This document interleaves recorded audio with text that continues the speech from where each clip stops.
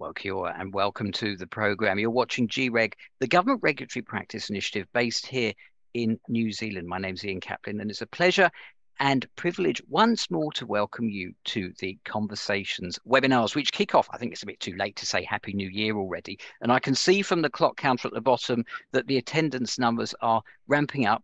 So I'll open, as I always do, because G-REG is hosted by the Ministry of Business, Innovation and Employment here in New Zealand, with G-REG's opening karakia. I do so now. Tawhia te mana, ki mau, ki maia, ka huri takuaru, ki te pai kahurangi, kei reira te aranga moku. Ma mahi tahi ka ora, ka puawai, a mātou, mahi katoa, ka pono, ka tika, tihei mauri ora. Well, now we're together. It's very, very nice to see you all again. And these conversations, just to remind us, for those of you who've seen us before and heard us before and participated before, and for those of you who haven't, are really there to inspire and, if I may say so, provoke other conversations that you may be having across the regulatory sector as a direct regulator or somebody who supports the profession of regulation. Now, as you know, when you signed the Zoom invitation, these invites record that this is recorded and also in the public domain and also live. That means you could be watching us anywhere. You could be watching us, for example, and I suspect some of you will be, through our sister communities of practice in the United Kingdom and Australia, the Institute of Regulation and ANSOG. Wherever and whenever you're watching us, it always very much remains the case of these webinars. You're most welcome here.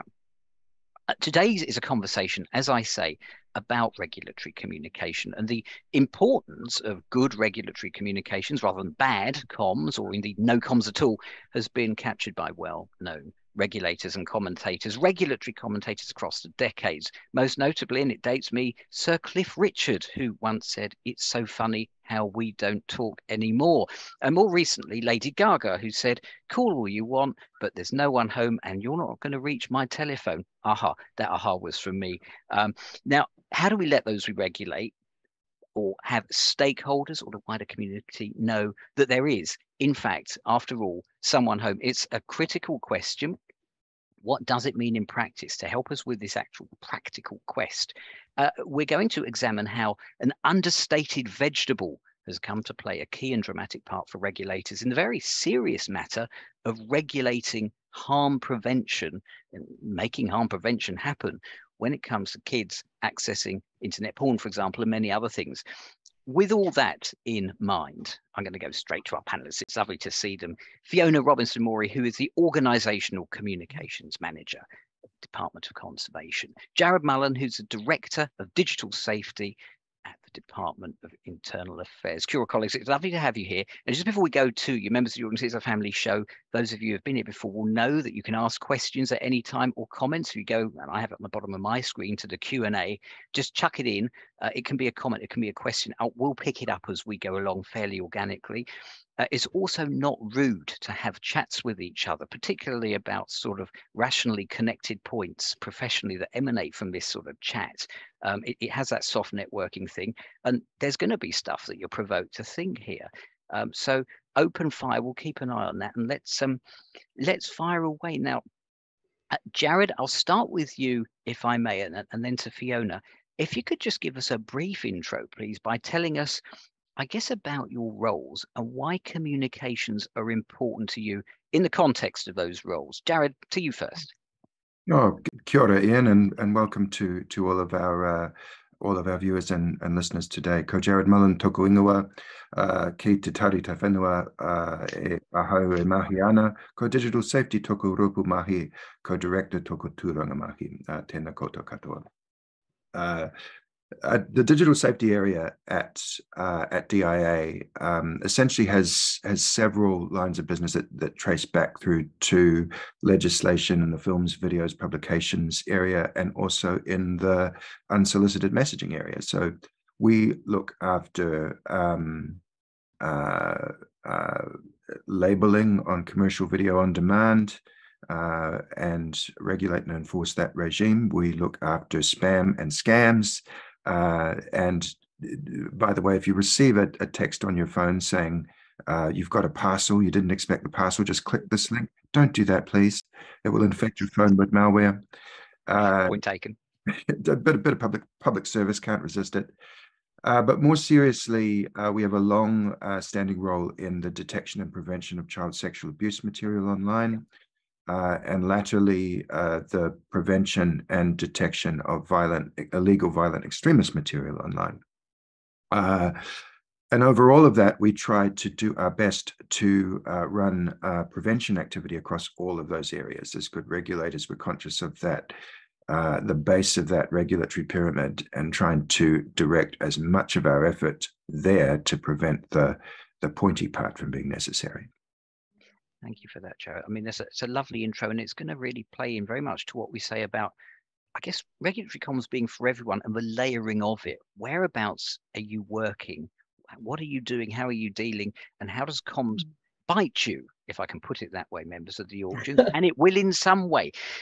Fiona, it bites everybody, doesn't it? I mean, it bites you because, you know, it's in your job title. Tell us about the importance of communications in an agency for yourself from your own personal professional perspective. Kia ora, everyone. It's lovely to see you here today on a Friday. Ko Fiona Robinson, te toko ingoa. Now, I'm currently the organisational comms manager at Te Paparata Fire Department of Conservation. So that's a fancy word for the internal comms manager. So my role is to look at how we best engage and communicate with our people about the big organisational priorities, strategy, culture, and one of our priorities at the moment is building our regulatory role and our regulatory function. So that's why I'm here today. And actually, internal comms and those internal stakeholders are a really important place to start. And my first comms boss, Elizabeth Hughes, if anyone's worked at Tauranga City Council, Hamilton City Council, she's well known in the comms field. She used to have comms commandments up on the wall. The 10 comms commandments, and number 1 was internal before external. Ooh. And the reason is, while it's often overlooked, you really need to get your internal stakeholders lined up and across the line on anything you're doing in the regulatory space, whether it's a new strategy, a new approach, or some work you're doing. You need to have them on board and across the line before you start to go external. And then make sure that your internal and external comms and stakeholder management is really joined up and seamless. And that will make your job a whole lot easier. Thank you for that, Fiona. And I'm sorry, you just got me on comms commandments. I can see a separate workshop here. Brown bag session. I'll tell you all, members of the audience, about the brown bag session later, because as my wife says to me, you can't take the East London Barrow Boy, which is where I come from, out of me. So I'll be selling towards the end here. But before we go to that, and speaking of sort of selling and customers, I guess, Jared, just in terms of the work that you've done institutionally, and we'll come to this in a little more detail later, you're very much a customer as well as a practitioner of the importance of the communications profession, aren't you, within government? Oh, yes, that's right. I mean, our area in digital safety is a service delivery area, essentially. So, but in order to achieve that, you partner with a range of technical specialists that have to help you get done what you need to get done at all stages in your regulatory strategy. And I suppose the session today, what we're celebrating is the particular role that our communications profession has in supporting regulatory activity and in being just as much of an essential part as the legal advisors we have, or even our HR or finance support. Communication is there, and it is an equal and vital part of the mix of services that we need. Absolutely. No, thank you for that, Jared. I'm seeing requests. Members of the audience, keep those sort of chats coming. Keep the questions and comments coming. But they already want the. Is it 10 comms commandments? How many have you got, Fiona? Can you remember? It was a bookmark with the 10 comms commandments. Oh, it's 10 of them. Okay, so it really is a decalogue. Okay. Find my bookmark, but yes. Okay. Very good.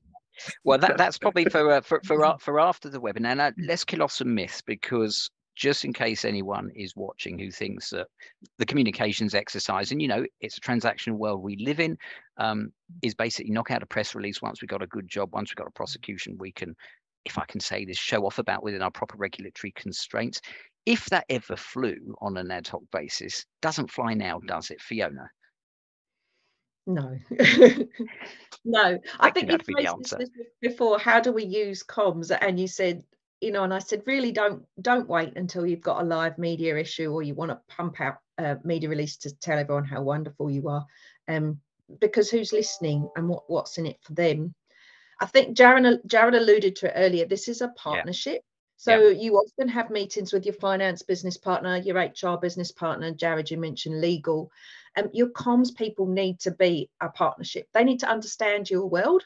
As a comms person, I need to understand the world that my regulatory team are operating in. I need to understand their sensitivities, their priorities.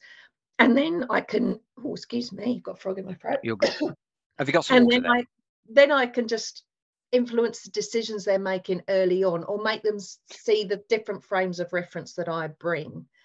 And that starts way up here in thinking, how do we line this up internally through from how can we ask the chief executive through their comms and engagement to influence this, right through to how do we go out to our stakeholders, and really thinking and stepping that through. And I think when you work in partnership, we would really look at what are your goals and how do we help you get there. It's not just about, can we get a media release out, but what do you really want to achieve? Or what's the problem you're trying to solve, and how do we work together to get you to that outcome? Yeah, thank you, Fiona. Jared, I can see you nodding and with some thumbs as well. Oh yes, I completely agree about the partnership element of it. A particular note for DIA, a few campaigns we've run recently, for example, during COVID-19, while people were locked at home, we launched the Keep It Real Online series. It included a range of innovative ads, mainly targeted at parents, about digital harm and about harm online, with some proactive approaches for parents to follow, and mainly giving parents the confidence that that's something that they could do. Now, that's not a dry regulatory activity. That is something that needs deep communications expertise and a lot of media creativity as well, which isn't something your common garden regulator, even a salty old public service regulator like me, would necessarily have just lying around. So it is, as Fiona was saying, getting a very deep understanding of what that communications journey is like, how you are influencing your stakeholders at each stage, and very much starting with that internal and in this case interagency constituency, and getting everybody on board to start with, especially if you're planning something a bit innovative and strange. It's absolutely. And we're going to come to something innovative and strange, because we got some clips from that excellent DIA campaign just a little bit later. I want to tease you with it, members of the audience, first of all, because I just want to stick to the relationship one, because there's a real trope throughout these webinars. I see it all the time.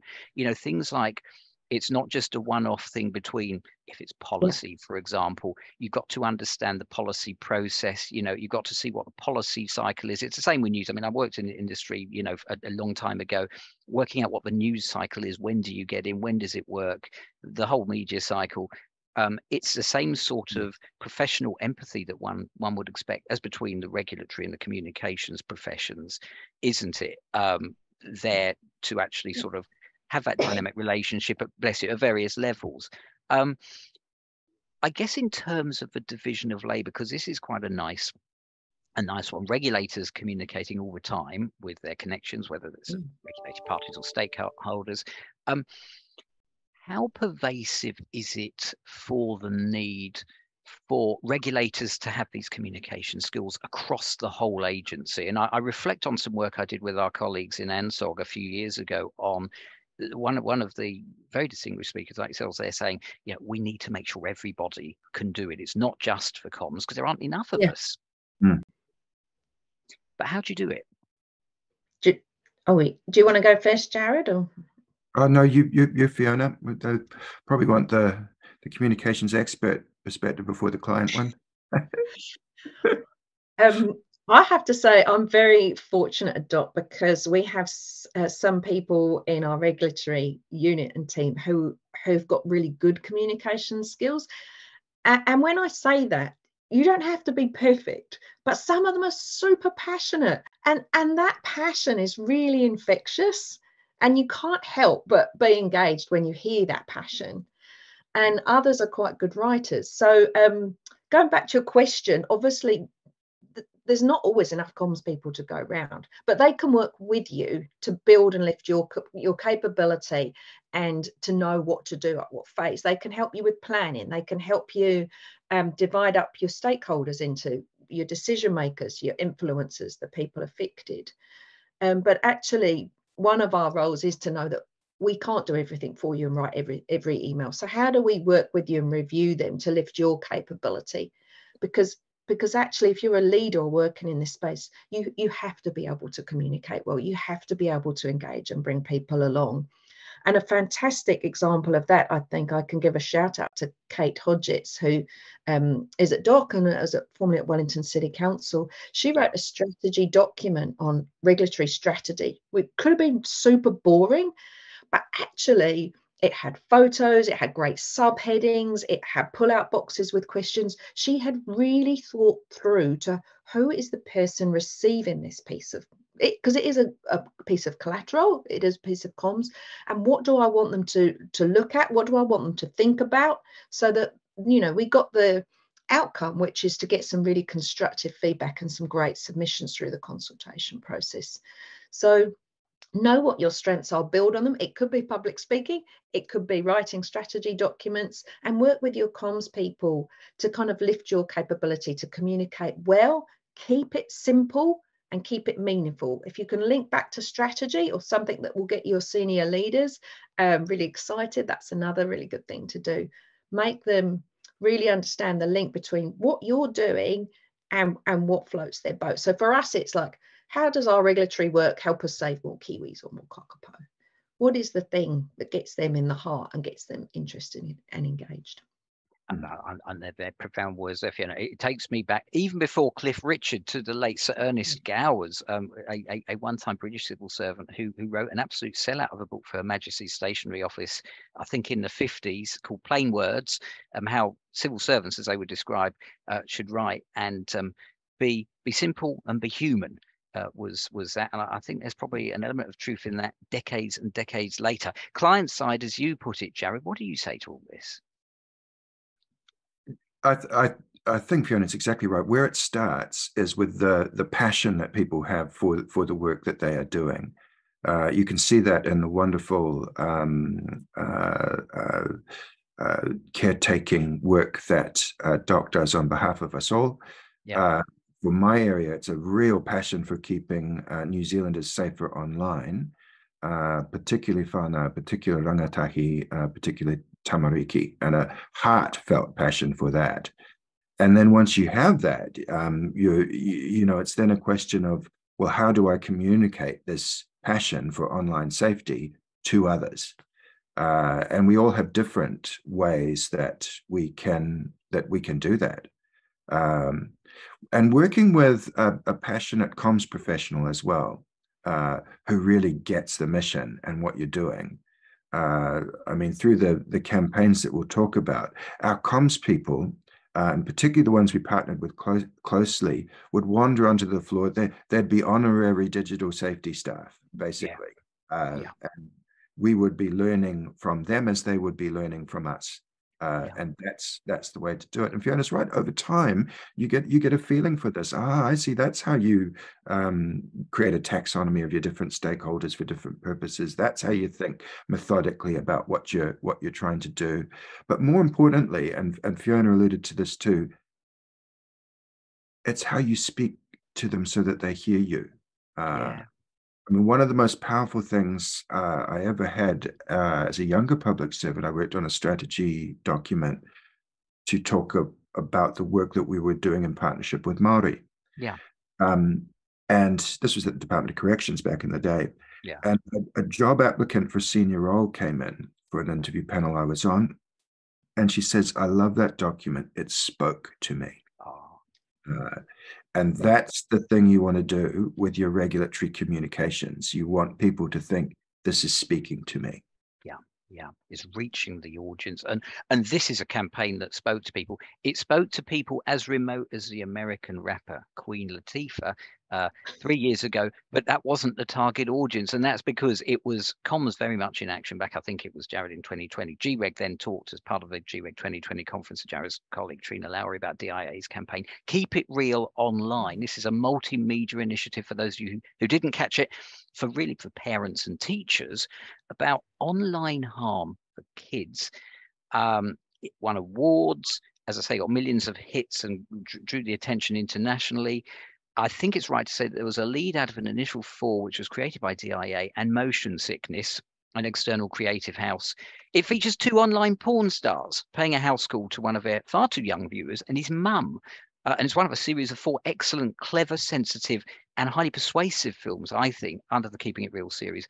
So it covers kids facing online porn, bullying, grooming, and basically how parents can set up controls to stop it. I think the tech's going to be good enough for us to just play now to show you one of them. I'm getting a thumbs up from my colleagues, so just hold tight, members of the audience. We'll see what we can do for you, because it's worth a watch.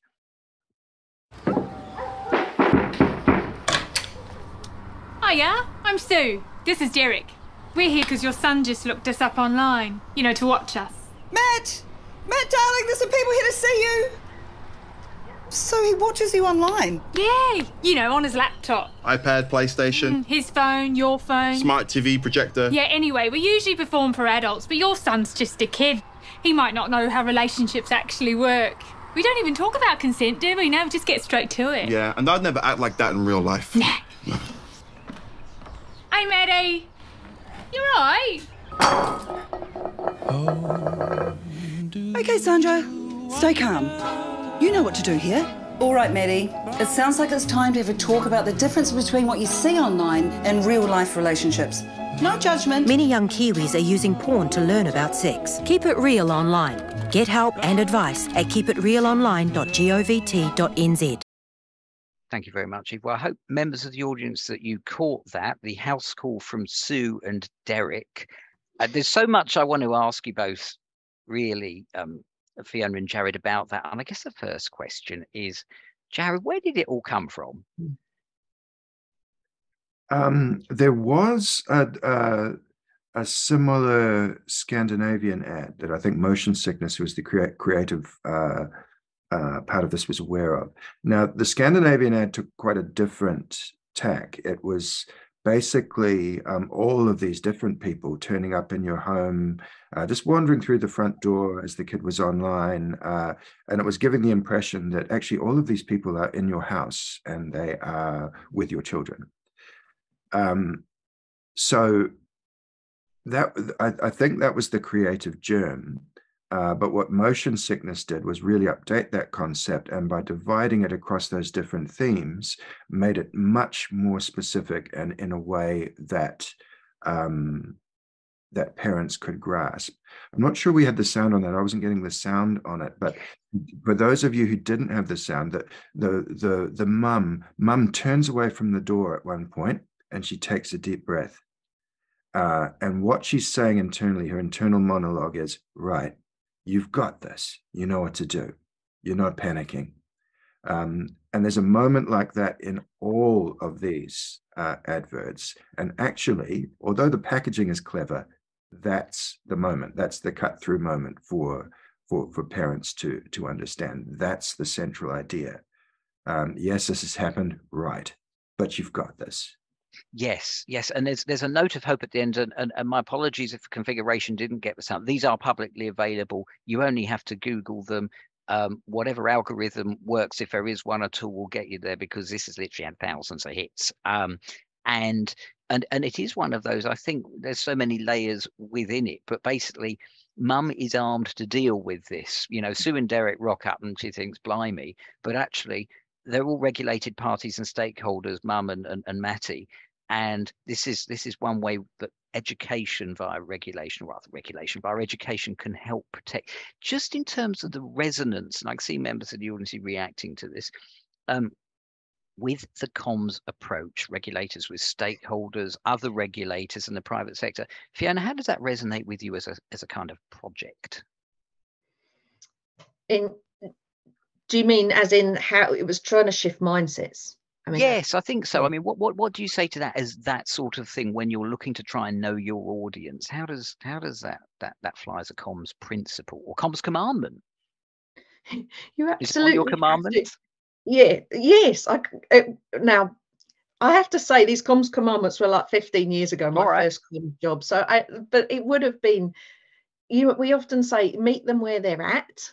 Yeah. Know who your audience is, divide them up. So I talked before about, before you got these ads over the line, Jared probably had to get his boss on board, his chief executive on board. You have to get those people across the line, because this was a little bit risky. It's probably Yes. going somewhere that a government agency hadn't been before, and they would have got a bit of a shock if they'd switched on the TV and could have reacted if they hadn't been brought on early, hadn't had the chance to be talked through it and been able to provide feedback and felt really comfortable with that. You've got to have your minister across the line as well. There's all those people in terms of your audiences, and then it was thinking about the audience was the parent or the kid, like what are they thinking in that moment, and what's the problem you're trying to solve, and how do you have that moment that really resonates for them and makes the parent watching go, oh yeah, I feel that I know what that feels like, or I want to feel like that. And I guess there's a heck of a lot of conversations that will have gone on indoors, Jared, before the germ, if I can put it, or as you put it, spread outdoors, not just within your agency, but with other agencies as well who have collateral responsibilities, as well as private stakeholders, all of that. Can you give us a bit of a map as to how that works, internal and external comms, the relationship is between those two, for example? Well, internally, Fiona's quite right. It involved, an authorizing process that needed the buy-in right up the DIA structure and to ministers too about what this concept was and what it could be. It needed to have something that was cut through, that had cut through, that didn't look staid, that wasn't preachy at all about the subject matter, and that's a really key part of Keep It Real online. Nobody's preaching there. Nobody's kind of doing the wrong thing or wrong.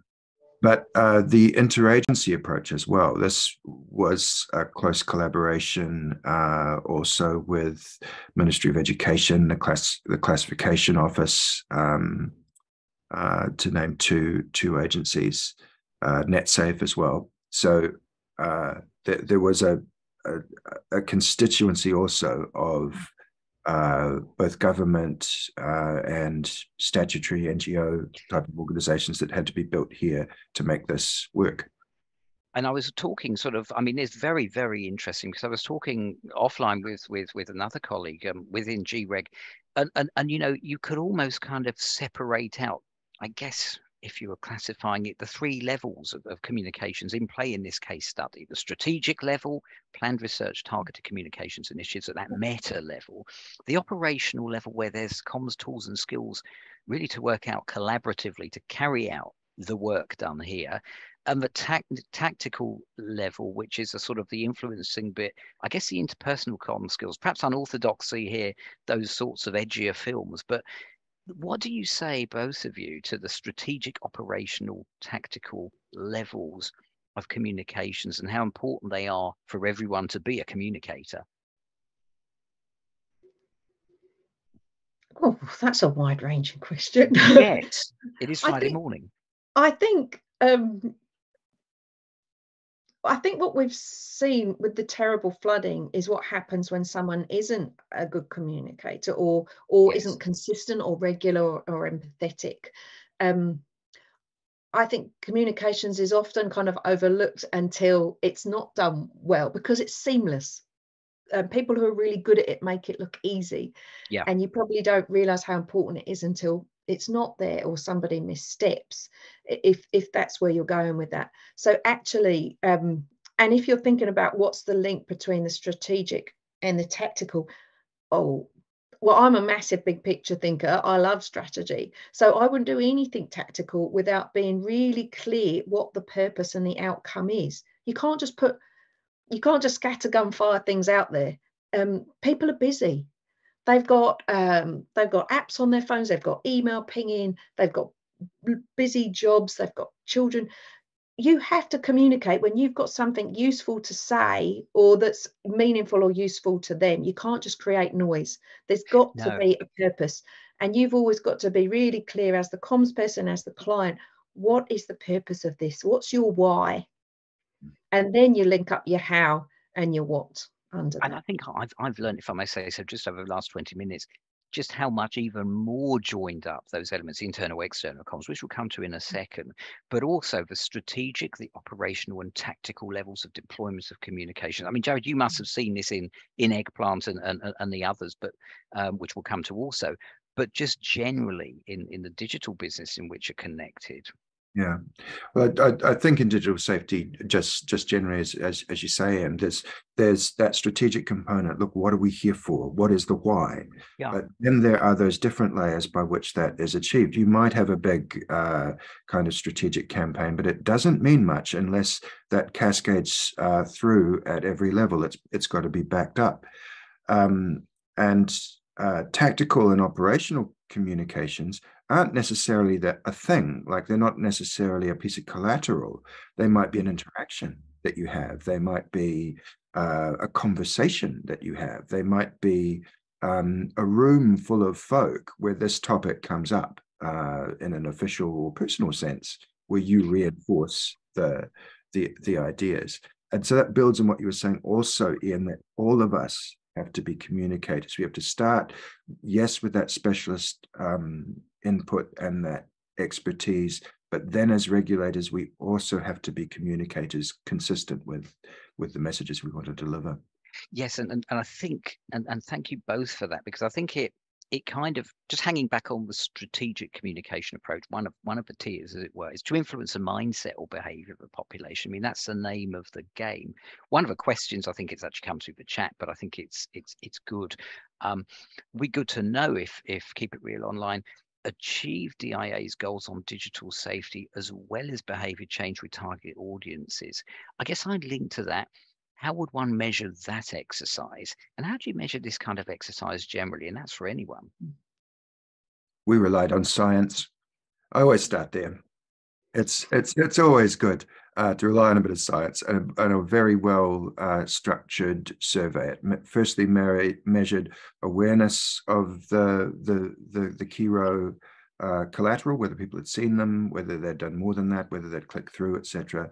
But more importantly, we subsetted our respondents by parents and caregivers, right, and found that in over 70% of cases, the Kiro collateral provoked a conversation between the caregiver and the rangatahi o te tamariki on digital safety.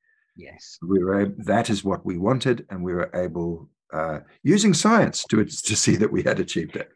And it was you were using science before rather than after, then thinking, oh, we knocked it out, let's just see if it flew. You already knew how you were going to test it scientifically, and that's another thing. We did, because you've got to have that concept of how you're going to measure it and what's important to you by measurement in place as an integral part of the development of the messages and the execution. Yeah, thank you, Jared. And Fiona, to you, I mean, what does success look like, I guess, in communication terms in the general part, and how from your perspective does one measure it generally? Excuse me. So if you've got amazing analytics platforms and access to science and surveys and budget for that, that's fantastic. Not always, Fiona. For most of us in government, I hear you. We often have to do this on a shoestring. Yeah. So I'll talk about some of the practical things that I would do and work with my clients on. So outputs are really easy to measure if you want something very basic. So we think about, I don't know, the number of views of an intranet story or a website article.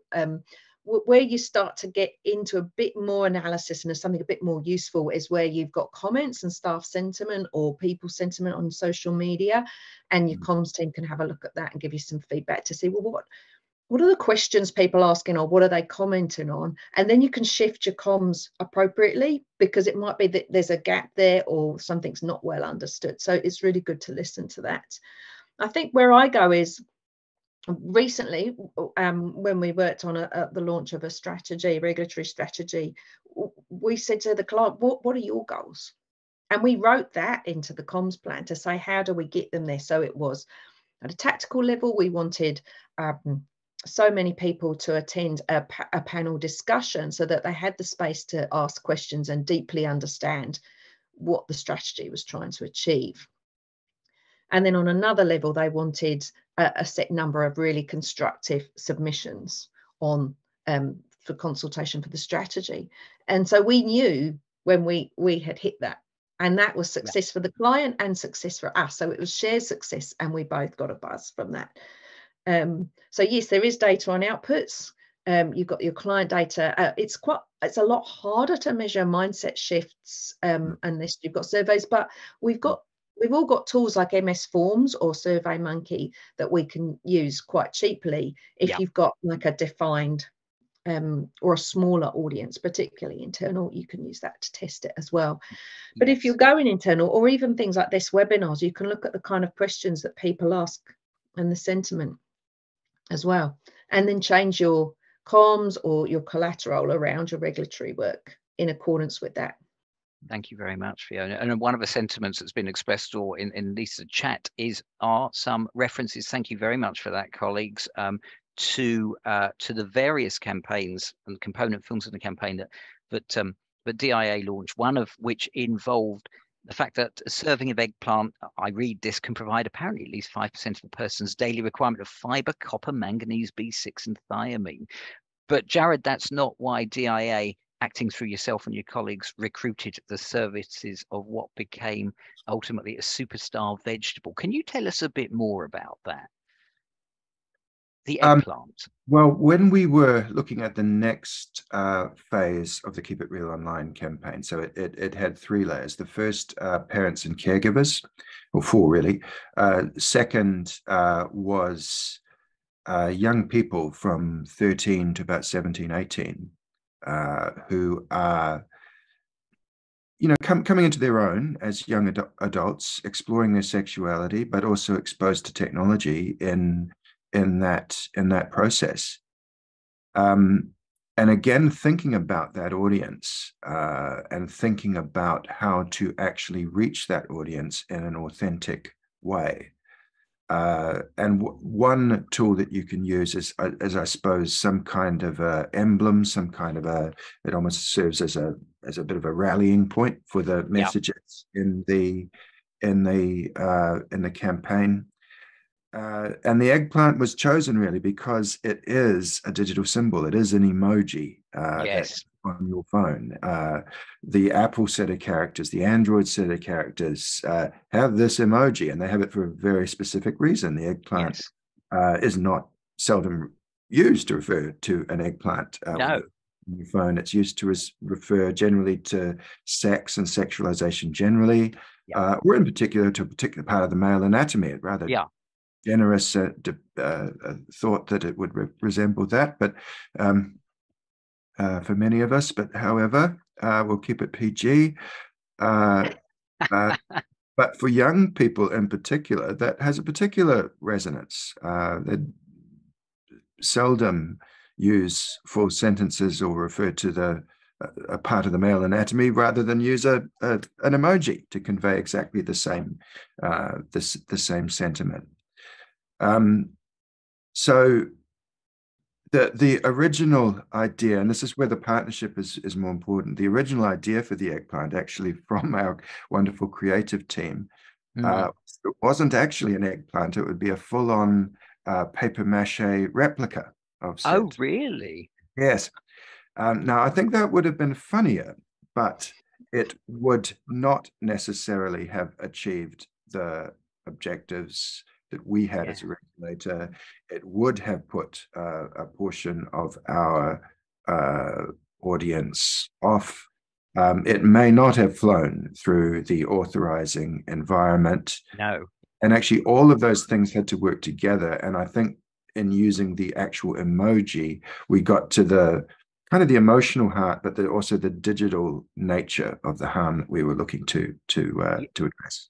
Yes, and I suppose the same is comedy and messaging. Sometimes less is more, isn't it? And I mean, there's always a concern, there's a backlash that it's the government trying to be hip, which is, worth its weight in the opposite of gold. And that's why I think it was so clever. It struck on an existing trope that's used in that way, that perhaps some of us had to just double check that it wasn't a common or garden vegetable. But that's, as I say, it takes it beyond PG at that point.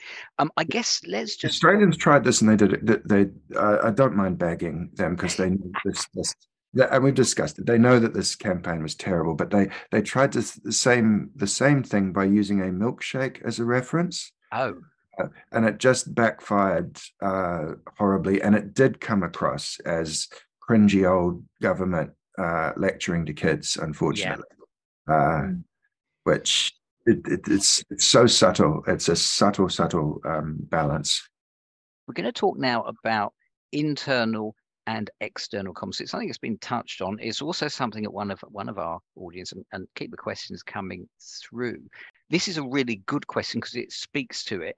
And thank you. When you have a government department, the questioner says, that's mostly responsible for service delivery, as a number of us are, but also has an important but small regulatory responsibility, how do you educate internal stakeholders about the importance of communicating external messages about the consequences of non-compliance? So, I mean, Fiona, this is a killer point. The relationship between internal and external comms has got to be gotten right, hasn't it? Yes, absolutely. And I think we talked about that before in one of the first questions about how you have to have a continuum from internal, from your chief executive to your leadership team through to your staff, your stakeholders, iwi, right through to the general public. And that all has to line up. And it probably starts with, where's your chief executive on this? Where are they on this regulatory journey with you?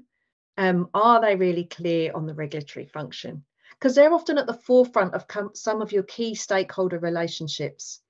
And some of them are incredibly good about stepping through that line and getting that balance right between being a regulator and putting your regulatory hat on, and looking after their stakeholders and having great stakeholder relationships. But it's not easy. So what are your role as regulatory experts to really help them step that line carefully and be a really good, so you can leverage their presence as well when they're in meetings, so they're well briefed and they really understand that. So that's really important, because they could be out speaking externally to stakeholders. They could be giving an external speech. They might be doing a media interview. So making sure they and possibly, if you don't have access to the chief executive, the most senior leader, that you can really form a relationship with and make sure they really understand your space. Now you're saying, what's the importance of internal comms? I can give an example we worked on recently, which is our regulatory strategy. And that was really important to get right internally before it went external, because we knew there might be some heat there might be some emotion, there might be some temperature checks. So getting that right and making sure the senior leaders were on board, and then the people whose job or who might have some really useful insight or feedback, all captured in their heads, we needed to draw that out of them and make sure that was captured in the strategy. Like any organisation, we have what you call our historians, the people who've been there a long time and know what hasn't worked in the past. You've got people in your organisation who have really deep relationships and bring insights with them about how your regulatory strategy or your approach or your campaign might work. So draw on them. And in this case, I was incredibly fortunate to work with very open-minded groups. So Marie Long, Steve Taylor, Anya Litchfield, Kate, if you're on the line, shout out to you to being open to the ideas that I brought to the table and helping us to run with them. So we ran, we did a whole suite of intranet articles, but what I think made the difference was we had a panel discussion, and if Lisa's on the line from G-REG, Lisa came to speak about the wider government system, regulatory system. And then we had Marie and Steve talking about what that meant at DOC. Now that might seem quite obvious to you, but it was a real chance to help our people understand our regulatory role and how that was important in saving kiwis or protecting precious pristine ecosystems for our people. They really had to get that. And also it gave them the chance to ask questions of the experts, to understand really deeply. We weren't just talking at them. We wanted to hear their insights, their feedback, their questions, so we could get it right. And that went through to consultation. They would provide submissions. And I recently saw, so Kate has recently said, this is what we heard from you. And she went back out through the intranet article. This is what we heard from you. This is what we're doing as a result of it. We're going to be holding another Q&A session to talk you through what we heard from you, how we've interpreted and what we're doing about it. And then when this finally goes to externally and we start testing this with stakeholders, we've already got internal on board. So those people who are out there talking to white baiters or walking the rivers or whatever they're doing in their regulatory space understand this strategy, and they're not head up in the supermarket and go, well, I don't know anything about that. I just read it and stuff. They're on message, and thank you for that real exposition, Fiona, because I mean it is you know, put crudely, if everybody likes the eggplant films but they want to talk to Jared, internal comms has to be satisfied that Jared can face the press. We've had the external comms being successful. Indoors, everybody has to be on message vis-a-vis the strategy. It's the interaction of all the points that we mentioned, and Q&A, and that's a cue for you, members of the audience. Don't be shy. I know you're not. Keep popping them through. I know you're listening, but we are here also to take questions and comments as we have done. I guess, Jared, for you, in terms of the importance really of I suppose what I've just suggested, you know, having internal comms with you, so that when the external comms have flown, there is that connection and joined upness, so that you are ready to deal with external counterparts and you feel perfectly comfortable in doing so, or your counterparts on ELT. How important is that joined upness between internal and external communications? I think it's often an understated piece of the equation across government. I think it is. Fiona made some good points about, like, your operational people. Now they can't memorize a whole strategy document, so they're not that, but they've got the key messages or the key bits of that are relevant to them, that reflect on the work that they do with whatever stakeholder they're in front of, so that there is that consistency, and especially in a campaign where, you know, there is going to be a bit of heat, where there are going to be different views.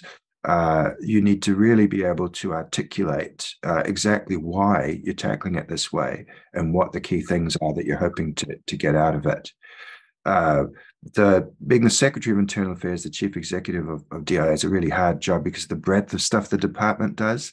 But even so, we had a brilliant buy-in from our Secretary of Internal Affairs and our executive team for this particular role, because they were up for something innovative and to be doing something that was effective rather than safe or easy. Yeah, and I think it's one of those things, isn't it, where it's not just having an effect, which obviously this does, you know, massive eggplant in the middle of a rugby field, but it is effective, isn't it, in the result? And I mean, I think that's the distinction. It's not a sort of, you know, people are suspicious of glitz, but this had guts and substance to it right throughout the campaign, didn't it? And I mean, I think, Fiona, that's your point as well, isn't it? It's got to be substantive, hasn't it? And it doesn't have to, you don't have to spend a fortune on it. No, just be really clear on your purpose and your why. And like Jared said, when there were times when he was thinking about the paper mache, it was like, what's our goals? Does this line up? Are we operating in alignment with our principles? And it didn't, so it was shit off. So you have to know that. Jane had a brilliant question on here, and she said, was it a challenge for the Kiro campaign to straddle multiple platforms? Yes. Jane, I'll just answer your question. Yes, it was. But our most successful platform for Kiro was not any of the stuff that got us the awards. So it wasn't the YouTube or the TV series. It wasn't the TV advertisement. Where we reached the most of our target audience of young people for the eggplant was TikTok. So vastly more kids consumed the content on TikTok when we used that brilliant kind of eggplant stuff and cut it down to that platform. And that platform was actually really low cost. That's where we spent the least money, probably. Yeah, wow. And was the material on TikTok sort of tighter in terms of time and where it had been Yes, cut? it has to fit the platform, so it's you know, no more than a minute long. Yeah. Unfortunately, there's crunchy bits in the a crunchy bit of eggplant. I just realized what I did there. There were crunchy bits in that series that really, not uncoincidentally, played well for that platform. Yeah. And that the whole series itself was young people talking to other young people.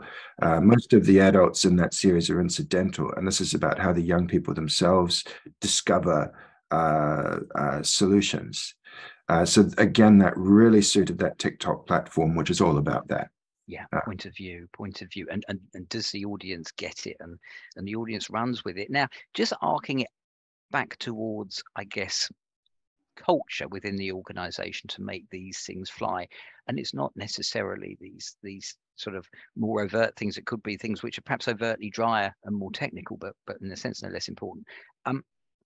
I've heard it kind of suggested elsewhere that culture eats channel for breakfast, which I mean, you know, is a bit of a cliche on its own. But I guess what it really means, if you take it apart, is that you can have these channels, you can spend money or not spend money. If you don't have the right organizational culture undergirding all of that, it's dead. That's the proposition. What do you both say to that? Yeah, I mean, we've already mentioned about the importance of senior leadership buy-in and then walking the talk, because they walk the talk internally through their internal comms, from their chief executive newsletters, their webinars. They're out there talking to stakeholders and other chief executives. They're talking to the minister. That might be someone you to get on board. And they're out there doing speeches to all kinds of people. So really important, just to stress that, is to have your senior leaders on board, really understanding your regulatory function and what you're trying to achieve. I think as well, I've also mentioned the culture within our regulatory function, which was very open-minded and was willing to give things a go and let their passion be on show. And they might call themselves regulatory geeks, but you know what? That was part of the charm. It was lovely to see that passion and geekiness, for everybody to see that. And actually, I think we got like 181 people tune into this panel discussion on a beautiful sunny Monday lunchtime. So that's all credit to them. And I think you need to have an organisation that where people can come along. If you're doing consultation or you're asking people, that they can really give courageous, constructive feedback without fear, because you actually really need to find out what those risks or the gaps or the questions are, or the fish hooks for you, and test that internally. And you need to call upon the knowledge and the insights of your people, your leaders, before you can take that out externally. And so that when you do go out externally, you've really thought through, well, we've talked to our treaty relations people, so we know what the fish hooks might be for iwi, or where they might be coming from, or we're going to talk to hunters or fishermen or whoever. And we've talked to the people in the business who know them really well and said, well, this is where they're going to be coming from. Have you thought about this? Yes. You know, so actually taking those, it takes time, but if you want something that's going to land and be sustainable, it's worth putting the effort in up here.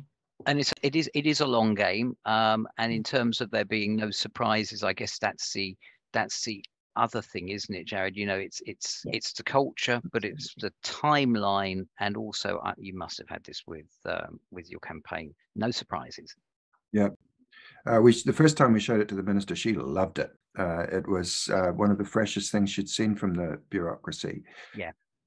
The thing is, though, going back to that issue of culture, the reason that was the case was because that passion came through. The whole purpose of this was a passionate desire to keep New Zealanders safer online. If you've got a culture that's not about that, or thinks that communication's a way of burnishing your reputation primarily, or you know, that you're going after an award, then you're never going to achieve the objectives here. It has to start with that genuine, heartfelt passion, and as Fiona was saying, let the people put that on show. You know, creating the opportunity to put that on show, because people find that engaging. That's what they find engaging. Now, go on, Fiona, you go ahead, I'll please. just make one point.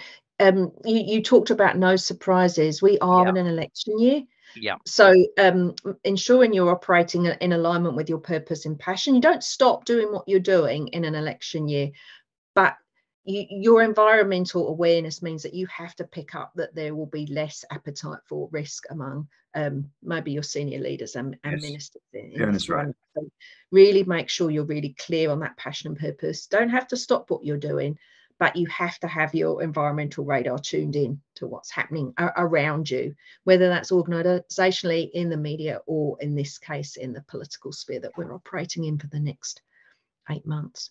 Indeed, and thank you, Fiona, for that. And I can see, Jared, you're agreeing. I'd wire in the last question which we've got, which is, with all that in mind, you sometimes potentially institutions have a tension between writing for perhaps a more technical audience, but they got public discovery rights.